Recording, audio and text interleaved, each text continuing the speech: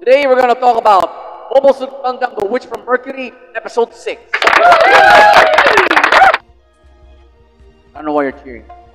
But anyway, keep on watching. I don't know why I found this episode quite disturbing, latter third, but let's not get ahead of ourselves, guys.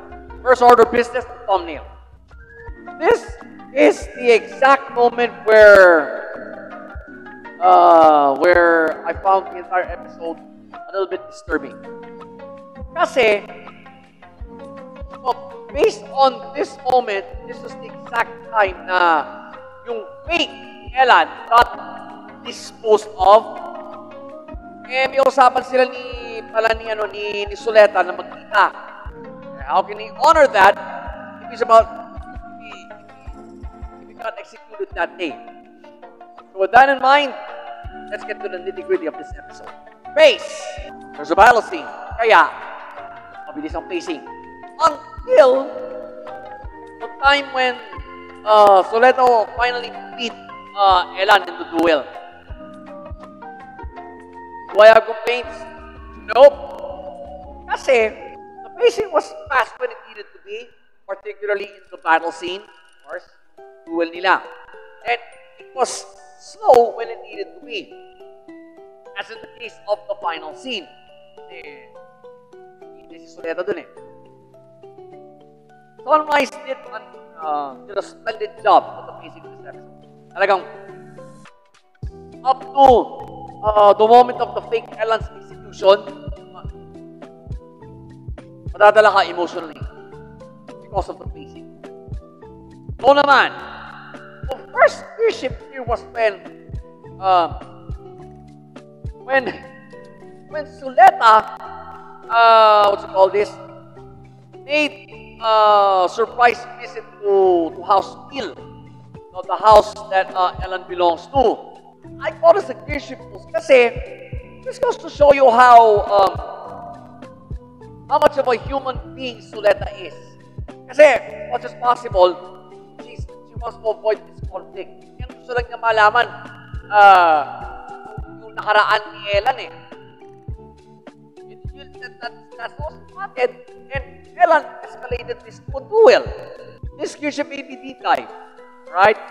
Kaya ako tinawag na gearship ito, guys. And because, nagpakita ng humanity ng main protag dito. As much as possible, yeah, you gotta avoid conflict. Talk it over, go ahead, by all means. Final gear shift, yep, dalawa lang yon. It's of course when Soleta found a way to beat Elan. No brainer there, folks. This goes to show you how, how that certain oneness between her and Ariel or Gundam. Probably in that moment where Soleta is undecided as to how she's going to beat Elan, ay mukhang nagpusa na ang kanyang Gundam on how to effectively beat the Parak. I would be an idiot if I don't call this a gear shift. So these two gear shifts that I saw, nope, bitin eh. Ito lang ang dalawang gear shift na ito pinanood ninyo. So, I strongly suggest you watch the whole episode. And of course, judge it for yourself. And judge it for yourself already. Here's the comment section. Leave it in. Plot-wise, that's only one thing. Malinis ng plot, guys. For a Gundam episode, maraming battle scenes dapat dito. So, would it be wise for Sunrise to suddenly cinch in a backstory or a side story? But there's one scene here that you might mistake for a backstory sequence. I don't think so. It's more of the it's kind of like the flashback sequence where you have when you're about to die. I wouldn't call it a backstory sequence because this is a sign of things to come. Well, eventually, the fake Elan got disposed.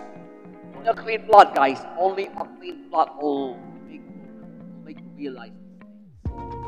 So based on plot, they all came together for this episode. Looks like another secret is has been kept that way, and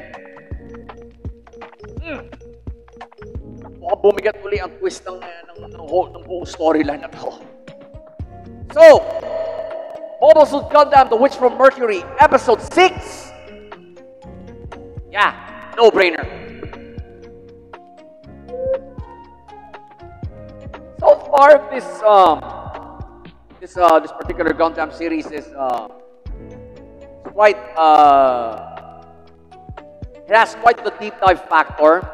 I am very impressed with it.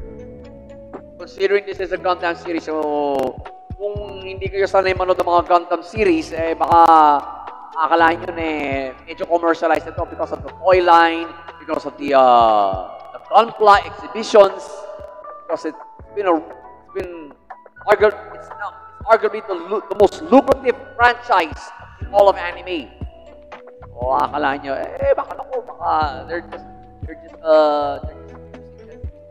toy line or whatever bullshit you're thinking. Come on, guys. Storylines like this made Gundam the franchise it is today.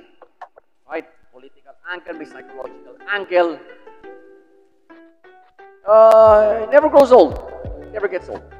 Now, what should you do? Of course, wait for the next review and watch it. So again, Mobile Suit Gundam: The Witch from Mercury, Episode 6.